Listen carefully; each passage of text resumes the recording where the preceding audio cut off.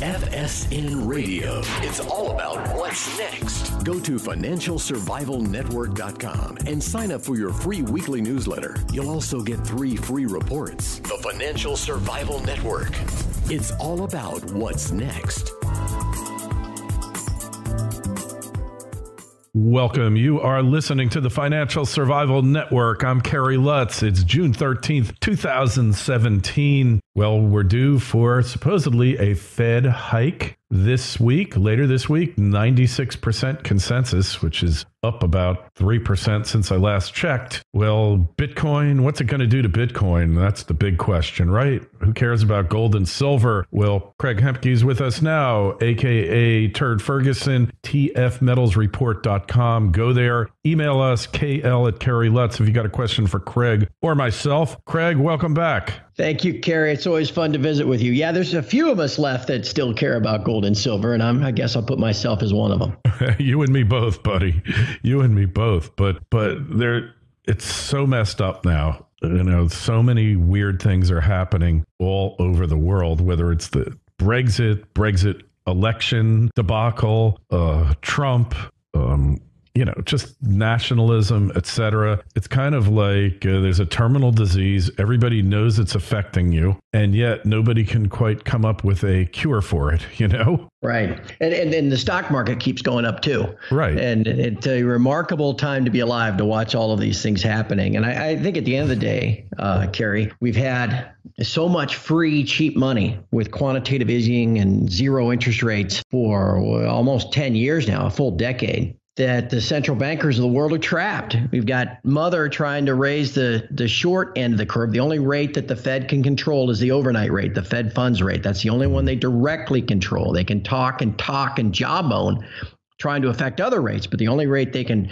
physically move is that Fed funds rate. And they're having a little bit of a trouble now that, this idea of quantitative easing and free money has created almost like a financial herpes in that the world can't get rid of it. I mean, they thought, we'll just do this for a while. Remember when Bernanke first announced it in March of 2009, it was going to be a one-time deal. Mm-hmm. And then it became QE2, QE3, Operation Twist. You got the Bank of Japan and the ECB playing along now to the point where their balance sheets are even larger than the Fed's. And they can't get off of it, and they can't cure it. It is financial herpes, and that's the focus of this week. That's for sure. Yeah, that's for sure. Yeah, I remember now that you mention it. It was so long ago. Oh, this is temporary. And as soon as the economy's back on its footing, this will all be history. Yep. And it's never happened. And then, you got the Fed saying, well, we're going to reduce our balance sheet. Realistically, how the heck are they going to do that? That would be real alchemy. Yeah, that's the jawboning that I'm talking about. Because what has happened so far since the Fed started raising that Fed funds rate a year and a half ago, Mother, as we call her, has now raised it 3 times and stands poised, as you mentioned, to do it again a 4th time on Wednesday. That's gone up 1/4 of 25 basis points each time. So that very shortest of short rates is now going to be up a full percentage point since she first set out on this course a year and a half ago. Over the same time period, you go out to the longer rates, the 10-year note rate is down now. The 30-year long bond rate, mortgage rates that are based off of often, is down now, Kerry. And so because the Fed can't control the bond market, I mean, they try to control it, manipulate it through their quantitative easing and all the other stuff, but because they can't set those rates like they do the Fed funds rate, all they can do is talk and threaten and cajole and coerce. And that's what you'll get on Wednesday. You'll get this talk that, well, now we're going to start to normalize the balance sheet at $10 billion a month. Well, Kerry, the Fed owns almost $2 trillion in treasuries. So when we talk $10 billion a month, we're talking a fraction of 1% of their holdings. But by threatening, they're hoping that that's going to spook the bond market, get bond traders worldwide to sell bonds, and by extension, then push up those interest rates, like I said, that have fallen over the last 18 months, contradictory to what they're trying to do. Yeah, well, it's amazing that they've gotten to this desperation point, but not surprising. This was always kind of baked into it that once they went down the QE path, and all the other manipulations, they were never going to be able to stop. Yeah. And that's what we see. Carrie, think about this. As we speak, it's Monday afternoon. I read this morning that because the ECB has created so many euro now, trying to pump up the European banks, which are a shambles. We just had a big Spanish bank go under last week. The ECB is still printing euro. Well, check out the fallacy of this. The U.S. 10-year note, right? So you're going to loan money to the U.S. government for 10 years. You're going to earn about 2.2% on that, okay? Which is a joke anyway, right? You're going to get, you loan them $10,000, you're going to get $220 a year in interest, and then hopefully get your $10,000 back, right? The Italian 10-year note is yielding less than that. As of today, it was less than 2%. What fool would be loaning the government? Does Italy even have a functioning government at this point? They didn't a couple of months ago. But yet, because there's been so many euros created, it doesn't have anywhere else to go. And so this money is flowing into Italian 10-year bonds, 10-year notes, and the yield is less than 2%. It's incredible. The law of unintended consequences. I guess it's safer than a lot of companies' stock. Yeah, the bank in Spain, Popular, basically, well, it wasn't. They keep saying it was a bail-in. Really, it was just you wipe out the creditors and the shareholders and pay off the depositors, which is the way it should work. That it hasn't worked that way in the past has really been a travesty. They weren't going to risk screwing over the depositors this time. Too big a bank, too much risk. But it's just endemic, and it shows the real value of these banks is pretty darn near zero. Right. And it's a lot like that Banco Popular was a lot like, say, Bear Stearns. When Bear Stearns was the first to go back in March 2008, well, okay, that wasn't really a bail-in either. And it was rigged to get them absorbed and all that stuff. But remember, by the time we got to the fall, too many were happening at once, and the market couldn't absorb them, and buy up their whatever remaining equity or buy up all of their debt. I don't know if that's the direction the European banking system is going or not, and maybe this is just a one-off. But you're right that they were able to absorb this one. And again, this is not the biggest bank of Spain. It's one of them. Sixth largest. Sixth largest. Well, if all of a sudden the biggest, the third largest in Spain and the largest in Portugal and the second largest in Italy all start to tremble at the same time, well, then that's a whole other story. Mm-hmm. Yeah, that's a whole nother story. And that's what they're just keeping their fingers crossed, praying that they don't have a bank-run contagion where there's just this massive loss of faith in European banks and they just all go down the tubes at once. Exactly. Requiring governments to jump in and do whatever it takes, because you can't have one of these systemic events for very long before everything collapses. You just can't. So where does that leave our good friends gold and silver? Well, it's been an interesting year, hasn't it? Yeah. I think the last time you and I spoke, we probably covered some of the same territory. I've been ever since election night, Carrie, really, if you remember election night, although lead up to election, it was Trump is going to be terrible. Oh, my gosh, it's going to be the worst thing ever if Trump gets elected. And election night, as it becomes clear that Trump's going to win, the S&P futures are limit down. The Dow Jones is 600 points down or whatever it is. I mean, it was all happening. And then magically, between about midnight and the stock market opened the next day, the theme got pushed out there that, you know what, we were all wrong. Trump winning is going to be great.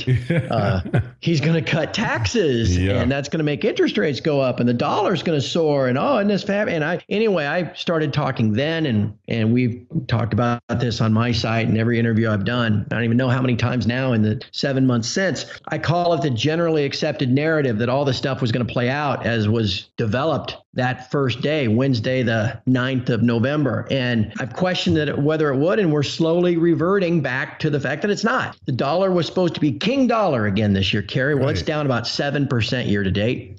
Interest rates outside of the Fed funds rate were supposed to be spiking. It was going to be the final bursting of the bond bubble. Remember reading about that in January? Yeah. Well, that obviously hasn't happened either. And everybody was talking about all these guys out there talking about gold going into the triple digits. And that isn't happening either. And so we watch this continue to play out. It's going to be particularly interesting this week to see how the markets respond to this rate hike on Wednesday. And now specifically to gold and silver. Anybody that's been watching gold and silver prices for the last year and a half, they know that prices came down sharply before that very first rate hike in December of 15. They bottomed the next day and then went on a tear for about 30% over the next 6 months. They came down again last year ahead of the second rate hike. They bottomed the next day and had a big rally early this year. They came down again in early March before the third rate hike. They bottomed actually the day before the rate hike. And now here we are coming down again, almost inexplicably. Gold's down $30 over the last couple of days. Silver's down 5% in 3 days. Imagine that, huh? Imagine that. And now we got this rate hike pending. It'd be very fun to see what happens, how the bond market reacts, how the Forex markets react, and gold and silver too, once we get to 2 o'clock on Wednesday.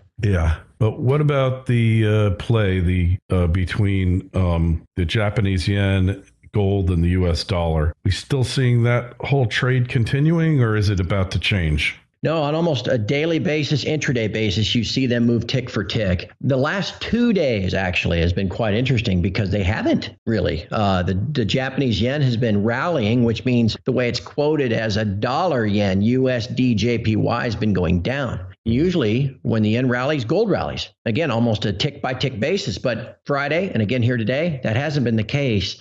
And we'll try to come up with rationale and reasons why. To me, it seems that whether it's speculators liquidating ahead of this rate hike, I mean, it's all just playing out again, just like it did in December of 16, December of 15, and this last March. We're just going down again into the rate hike and probably creating some room to catch up later this week. You know, maybe a more interesting subject to carry. Why is there this link? What's driving it? Yeah, and I don't have an answer. I can speculate and guess, but I don't know for certain. I don't know anybody who does. But what's undeniable is that it's there, that the key driver of this electronic price, this digital price of gold, is that Forex pair of the dollar yen. We just don't know precisely why. Yeah, well, one day we're going to figure it out.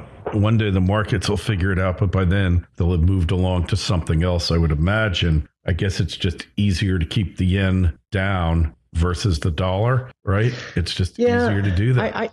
My latest theory, Kerry, is that perhaps the banks themselves have written these algorithmic high-frequency trading programs because the banks, as you know, are in there taking the short side against every speculator long, right? And they create these contracts from thin air and feed them. I mean, heck, just in the prior week before price started to fall last week, that week before, open interest on the COMEX rose by 15%. They created 60,000 new contracts just from thin air. And the banks take the short side and the speculators take the long side, and the banks just know they can outweight, you know, they just wait till the market rolls over like it has, and they can buy them all back, which is what they're doing. Yeah. And I think the banks are taking so much risk by taking that short side. I mean, they have to know, you know, that there's hardly any physical gold backing all these contracts and these unallocated accounts and the GLD and everything else. So they're taking great risk. As a banker, you like to hedge to try to mitigate that risk, make it as neutral as possible. So you have a counterbalance position, a hedge versus, you know, the short gold. Well, how do you hedge that short gold in the gold market itself? So what if instead you're forward thinking and you think, okay, well, let's link the gold price to something else so that if they begin to trade one for one, then we can hedge in that something else. Right. You know, the Forex markets are $5 trillion a day in dollar volume. So if you can turn gold into the yen for all intents and purposes, which is what they've done, well, then you can hedge your gold by hedging the yen, right? Right. Yeah. And so that's at least a plausible theory as to what's behind this correlation. But again, I don't. All I know is it's there. It's definitely there. That's what's undeniable. Yeah, it's just the not being able to figure out why is a little bit of a myth, because how do you play something that you really can't understand? Right. And you sit there, and the people that don't know this sit there and look at the gold market as if it was 20 years ago. You know, and they, physical supply is this or demand is that, or, India monsoon season and all the cycles, and they count their waves and all this stuff. And it just, frankly, in 2017, it doesn't matter. It really doesn't. On a daily basis, absent today, really, and Friday, gold goes up, gold goes down, primarily as these computers buy or sell the futures based off of whether the yen is going up or going down. It's crazy. Yeah, nuts. It's nuts, but somehow it's the system we have here. Yeah.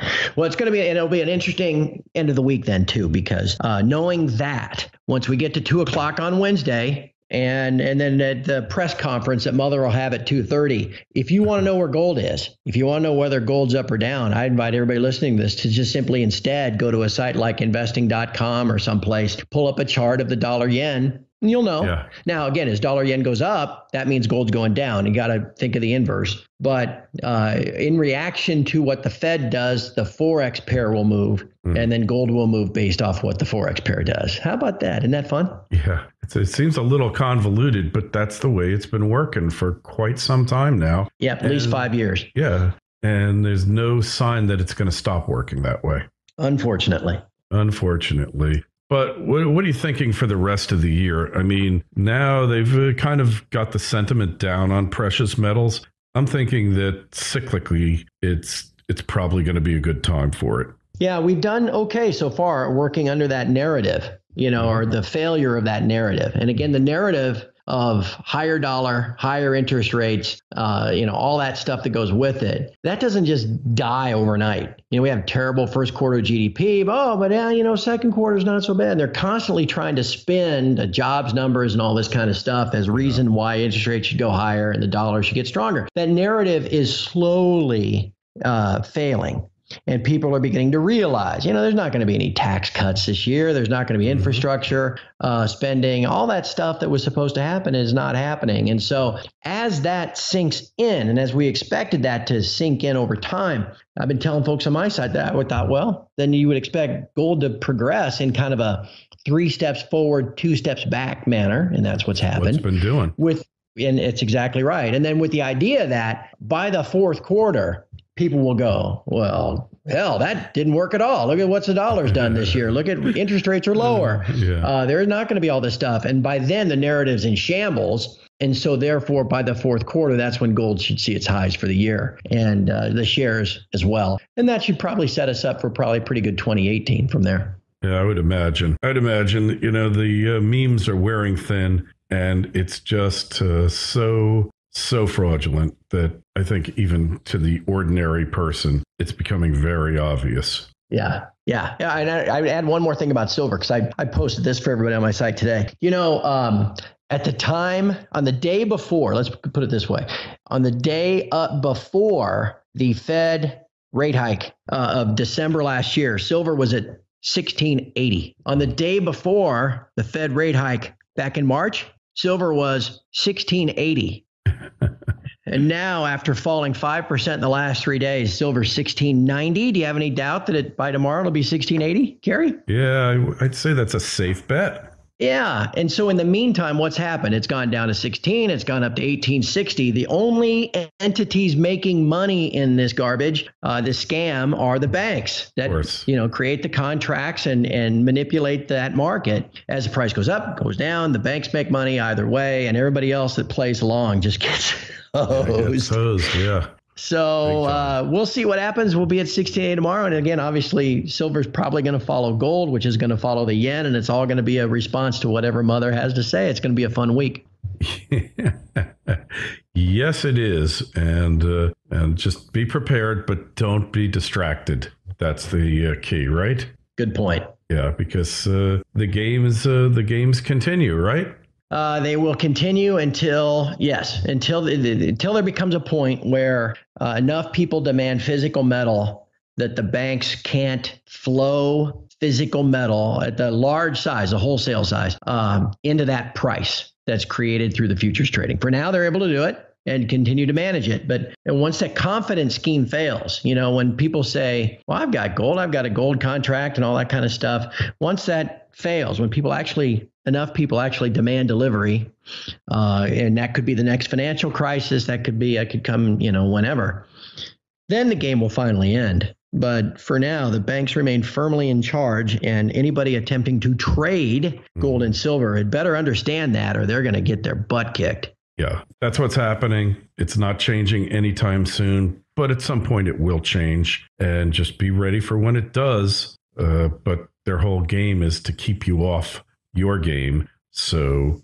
What do you do then? You better just be careful. Hold on to your physical and ignore the noise. And I think that's it. So, Craig, your site. How do we join it? What's the deal with it these days? It is, it's at the end of the day, it's not about me. It's about everybody else that's on there. If it was about me, we wouldn't have comments. We wouldn't have forums, all that kind of stuff. But it's a vibrant community of people that, we all pretty much see what's happening, and we're all there to support each other and keep each other prepared. So tfmetalsreport.com is the site. I do analysis every day and podcasts every day. And for that, there are people out there that are willing to pay me $12 a month. Wow. So it's not. Imagine that. God, that's a fortune. I'm really, trying to bleed people dry with this deal, but it does allow me to keep the lights on and pay my health insurance costs, which have quadrupled in the last 8 years. But anyway, tfmetalsreport.com is a site, and I encourage anybody listening to check it out. All right. So much for Obamacare. Again, questions for Craig, myself, KL@KerryLutz.com. Twitter feeds @KerryLutz. I'm trying to tweet more. I'll be a good tweeter, I promise. And the Facebook page, Financial Survival Network. And Craig, it's always great talking to you. We will talk to you again real soon. Be well, my friend. Thank you, Kerry. Always great fun on this end, too.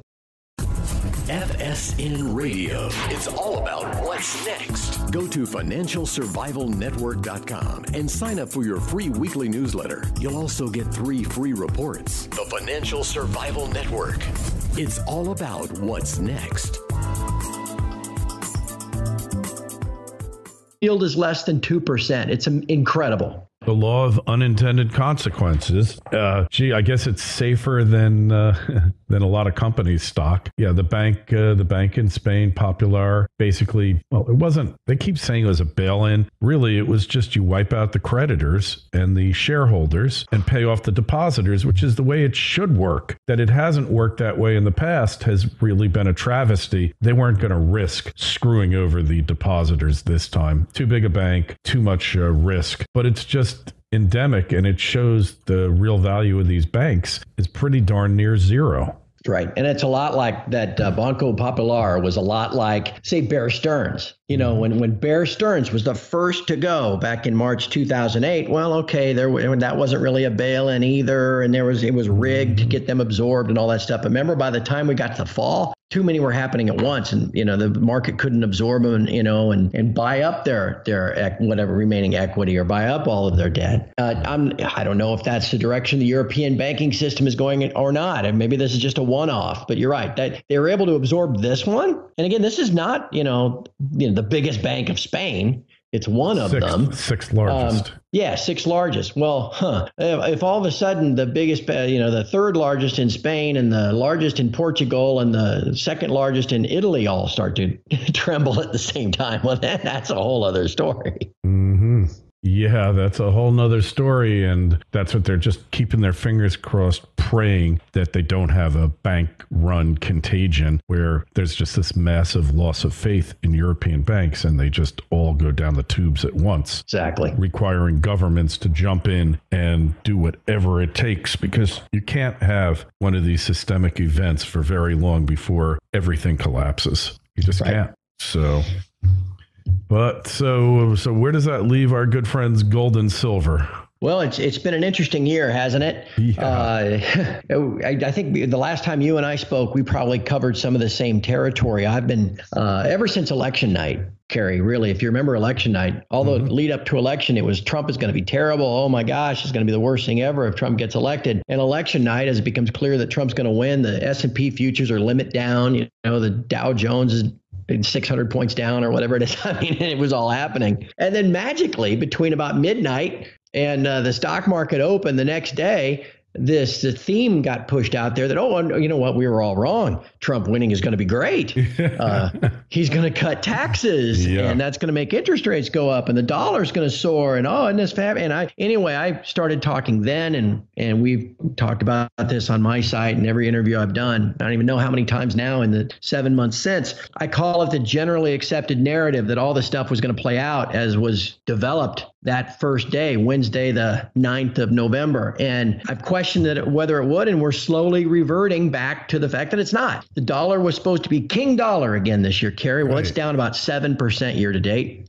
interest rates outside of the Fed funds rate were supposed to be spiking. It was going to be the final bursting of the bond bubble. Remember reading about that in January? Yeah. Well, that obviously hasn't happened either. And everybody was talking about all these guys out there talking about gold going into the triple digits. And well, that isn't happening either. And so we watch this continue to play out. It's going to be particularly interesting this week to see how the markets respond to this rate hike on Wednesday, and now specifically to gold and silver. Anybody that's been watching gold and silver prices for the last year and a half, they know that prices came down sharply before that very first rate hike in December of 15. They bottomed the next day and then went on a tear for about 30% over the next 6 months. They came down again last year. Well, they can talk and jawbone trying to affect other rates, but the only rate they can physically move is that Fed funds rate. And they're having a little bit of a trouble now that, this idea of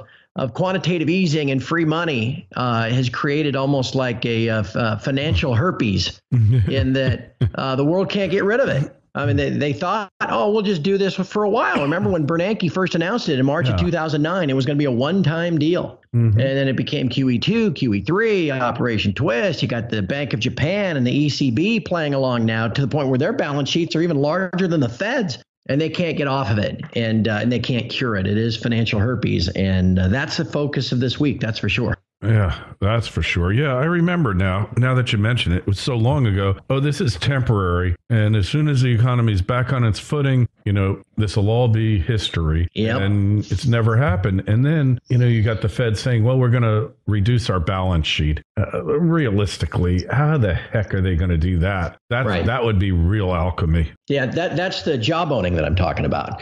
Because what has happened so far since the Fed started raising that Fed funds rate a year and a half ago, a mother, as we call her, has now raised it 3 times and stands poised, as you mentioned, to do it again a 4th time on Wednesday. That's gone up 1/4%, 25 basis points each time. So that very shortest of short rates is now going to be up a full percentage point since she first set out on this course a year and a half ago. Over the same time period, you go out to the longer rates, the 10-year note rate is down now. The 30-year long bond rate, mortgage rates that are based off of often, is down now, Kerry. And so because the Fed can't control the bond market, they try to control it, manipulate it through their quantitative easing and all the other stuff, but because they can't set FSN Radio. It's all about what's next. Go to financialsurvivalnetwork.com and sign up for your free weekly newsletter. You'll also get 3 free reports. The Financial Survival Network.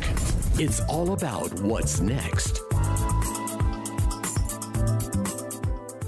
Welcome. You are listening to the Financial Survival Network. I'm Kerry Lutz. It's June 13th, 2017. Well, we're due for supposedly a Fed hike later this week, 96% consensus, which is up about 3% since I last checked. Well, Bitcoin, what's it going to do to Bitcoin? That's the big question, right? Who cares about gold and silver? Well, Craig Hemke is with us now, a.k.a. Turd Ferguson, tfmetalsreport.com. Go there. Email us, kl@KerryLutz, if you got a question for Craig or myself. Craig, welcome back. Thank you, Kerry. It's always fun to visit with you. Yeah, there's a few of us left that still care about gold and silver, and I guess I'll put myself as one of them. You and me both, buddy. You and me both. But it's so messed up now. So many weird things are happening all over the world, whether it's the Brexit election debacle, Trump, just nationalism, etc. It's kind of like there's a terminal disease. Everybody knows it's affecting you, and yet nobody can quite come up with a cure for it, Right. And the stock market keeps going up too. Right. And it's a remarkable time to be alive to watch all of these things happening. And I think at the end of the day, Kerry, we've had so much free, cheap money with quantitative easing and zero interest rates for almost 10 years now, a full decade. that the central bankers of the world are trapped. We've got Mother trying to raise the short end of the curve. The only rate that the Fed can control is the overnight rate, the Fed funds rate. That's the only one they directly control. Those rates, like they do the Fed funds rate, all they can do is talk and threaten and cajole and coerce. And that's what you'll get on Wednesday. You'll get this talk that, well, now we're going to start to normalize the balance sheet at $10 billion a month. Well, Kerry, the Fed owns almost $2 trillion in treasuries. So when we talk $10 billion a month, we're talking a fraction of 1% of their holdings. But by threatening, they're hoping that that's going to spook the bond market, get bond traders worldwide to sell bonds, and by extension, then push up those interest rates, like I said, that have fallen over the last 18 months, contradictory to what they're trying to do. Yeah, well, it's amazing that they've gotten to this desperation point, but not surprising.